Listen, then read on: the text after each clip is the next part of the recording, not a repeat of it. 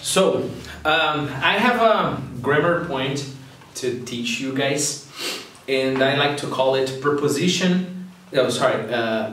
Preposition plus ing grammar.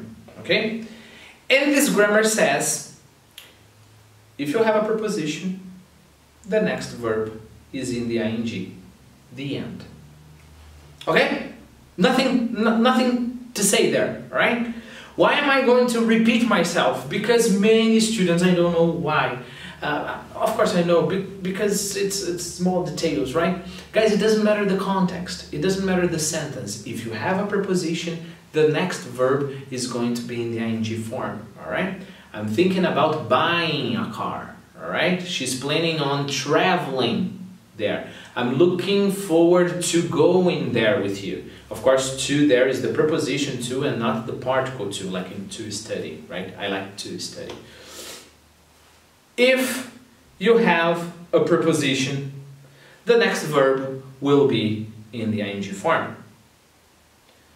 One more point for this grammar.